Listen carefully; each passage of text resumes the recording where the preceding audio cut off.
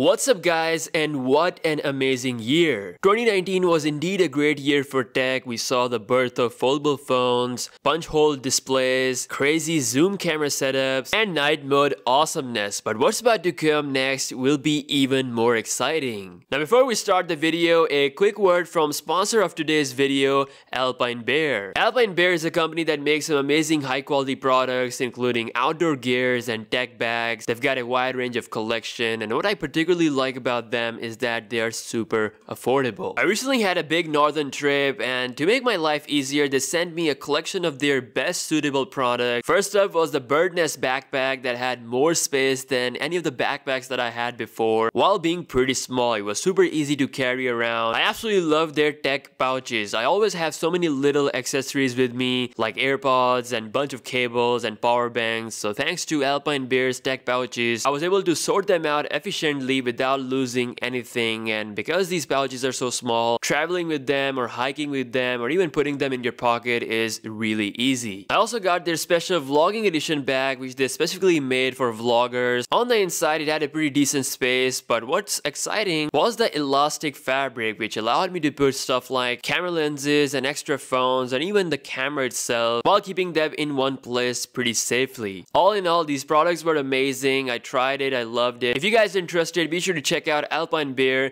The links will be down below in the description. Alright, back to the video, starting up with the 2020 iPhones. We can't talk about the upcoming 2020 phones without the mention of the Apple iPhones. It's been only a few weeks since iPhone 11's launch, and we're already getting leaks about the upcoming iPhones. The next year models will have a major redesign. Popular leakster Ben Gaskin has leaked an alleged prototype design of the 2020 iPhone with a 6.7-inch full-screen display. True depth camera system and Face ID sensor are placed in a minimal top bezel. Obviously, this is a render, so the actual product might have a bit thicker bezel. Realistically, I don't think it's gonna be situated in that thin bezel, but it will have a better design compared to what we have right now. One thing for sure is that Apple is aiming to kill the notch once and for all. The 2017 design will finally be put to the rest. Now, once again, this is an early prototype. Apple could go with a punch hole design. We don't know about that. One thing confirmed, big design change is about to happen. Now, according to Ice Universe, Apple is in talks with Samsung and LG for a 120Hz ProMotion AMOLED display. Apple might be jumping on the higher refresh bandwagon with next year's iPhone. Considering the success of the OnePlus 7 family, both Apple and Samsung will be aiming for higher refresh rate displays next year. So other leaks also point to a built-in 5G support across all the iPhone models, and finally a switch to a USB Type-C port. Along with all of this, Apple could also bring the Touch ID back with implementation of a 3D fingerprint scanner. Now, other than the iPhone models, Apple has also plans for a foldable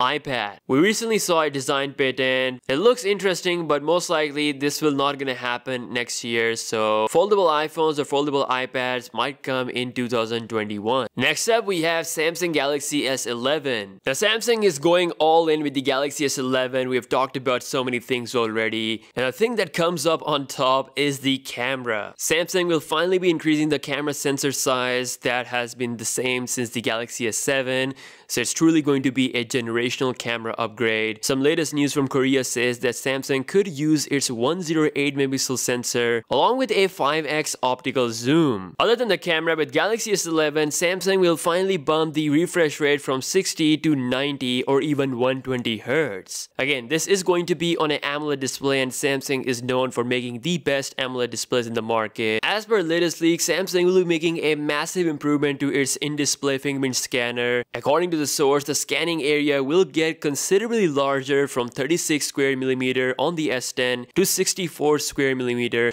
on the S11. Ice Universe further said that Samsung is also developing a neural processing AI engine for photos, which will work sort of like Apple's Deep Fusion. It works by capturing a burst of images, combining them to produce a single image with the crispiest pixel. And that's all going to be done through the AI processor. There will be some huge improvement to the night mode. All in all, the camera camera along with the display refresh rate will be one of the biggest changes with the Galaxy S11 family. At number 3, we have Galaxy Fold 2. Now, it's been known for a while that Samsung is working hard on the next generation of Galaxy Fold device. The original Galaxy Fold had some issues in the start, but now it is shipping. Samsung has fixed a lot of things, and right now there is no known report of any incident happening, so Samsung is pretty confident in moving towards the next generation of Galaxy Fold, which is said to have a 8-inch display, an integrated 5G modem, a bigger battery along with a camera setup similar to the Galaxy S11 family, and most importantly, Samsung will be upgrading the design even further, improving the durability and launching this particular version worldwide. Unlike the Galaxy Fold, this will be widely available in all the different markets, just like the Galaxy S and the Note flagship. According to one rumor, the next generation of Galaxy Fold could also have the support for the S Pen. So other than the Galaxy Fold 2, Samsung will be releasing a Galaxy W20 5G phone in China. It's said to be their next foldable phone. It will be based on a traditional flip phone design. Rumor says that it could pack a 6.7-inch foldable display with another screen on the rear for when the device is flipped closed. Galaxy W series will again be exclusive to China, but the Fold 2 is definitely the next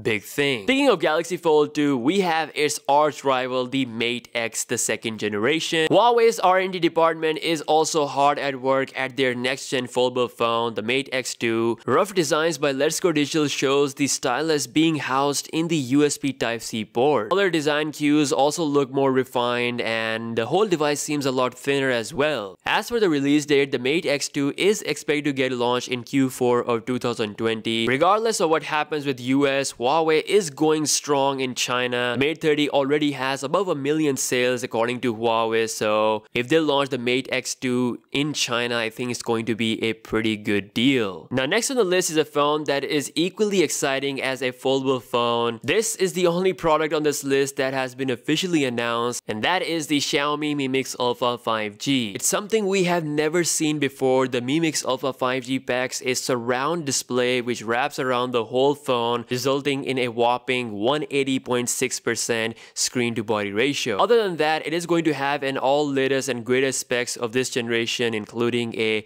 108 megapixel camera sensor powered by Samsung. It will be Xiaomi's most expensive phone ever, coming in at $3,000. The Mi Mix Alpha will get launched in December 2019 and it will get start shipping in the early 2020 in limited numbers. According to one source, Xiaomi has only made about 500 units of this, so it's gonna be a super rare phone to have. So now, last but not the least, we have the Huawei P40 Pro. Guys, once again, whatever happens with US, Huawei is not going anywhere. At least they have a strong sales growth in China, which will help them to release the P40 family. So it's coming in 2020. Rumors suggest that Huawei will be ditching the notch and opting for a punch hole OLED design. It will be Huawei's first phone to have a OLED hole punch display similar to the Galaxy S10 family, and along with that, they will be bringing a much more refined version of the waterfall display. The Huawei Mate 30 Pro has a waterfall display, but because of that notch, it's not giving the Note 10 Plus